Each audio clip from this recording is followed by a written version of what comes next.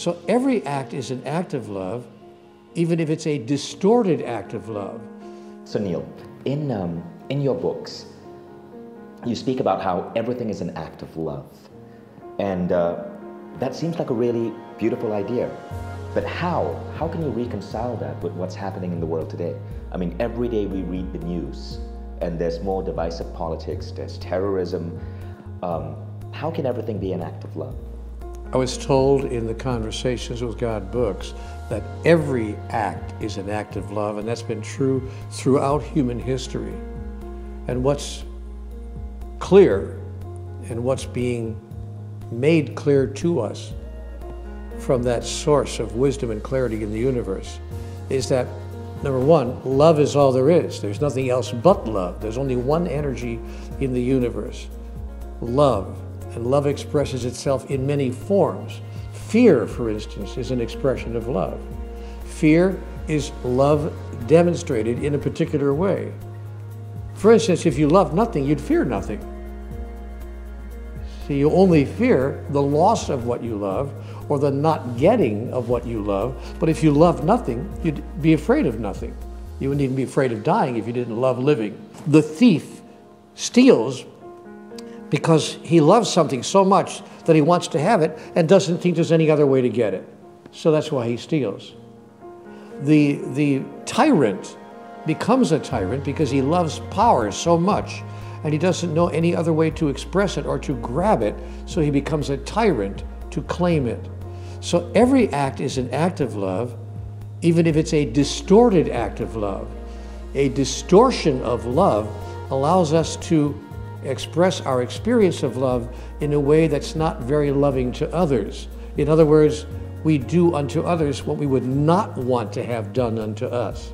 And that's when you know that the act of love has been distorted. But even the terrorists in the world, if you ask them, why are you doing this? They will tell you that they love something. Perhaps it's a religious point of view, perhaps it's a political point of view, perhaps it's a mixture of both. Maybe they love a person, a leader who they're following. Whatever it is, maybe they just love a principle in life that they believe is so fundamental to who they are, that they love it with all their might. And they love it so much that they're willing to do things that are not appropriate to the human experience by the measurement of others in order to get it. But every act emerges as an act of love. So if we want to understand what's going on in the world, we simply say to people, wait a minute, what do you love so much that you're willing to hurt me in order to experience it? There's another way, by the way, to ask that similar question. What hurts you so much that you feel you have to hurt me in order to heal it? That's a powerful question. It's the same fundamental inquiry. But the reason that God doesn't have to forgive us for anything is because God understands that every act is an act of love, emerging from our love of something and expressed in a distorted way as only a primitive, young, immature species could possibly do. So God understands that we're very, very young as a species, and we are trying desperately to express our love for something, and we haven't yet learned how to do that in a way that we would like to have love expressed to us. But it's all an expression of love. So it's like a child who won't share his toys, or who takes his little sister's candy. You know, he takes the candy, not because he's a mean person, he's 3 years old, but he loves the candy. So he acts in an unloving way out of his love for the candy. No one does anything inappropriate given their model of the world. And so we don't seek to heal or end this by fighting. We seek to end it by understanding. Understanding replaces forgiveness in the mind of the master. The master never has to forgive anything because the master understands why an action was undertaken. And because she understands, forgiveness is not required for the same reason that God does not need to forgive us. So remember this always.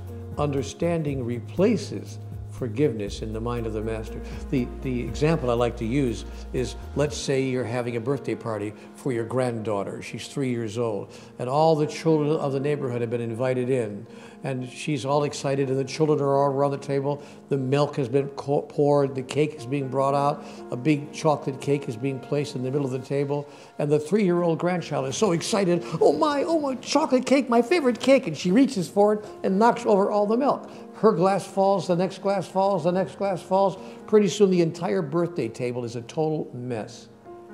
Now, Grandpa doesn't look at the 3-year-old child and say, it's okay, I forgive you. You don't forgive a 3-year-old. You understand. Not only do you not forgive a 3-year-old, you actually comfort her. You don't even think of punishing. You don't say to her, go to your room. You'll stay in your room for the rest of the week. I'll teach you not to knock over the milk. So we don't talk to our children. And the reason we don't is we actually comfort the child so the child can know, there, it'll be all right. I know that you were just reaching for the cake.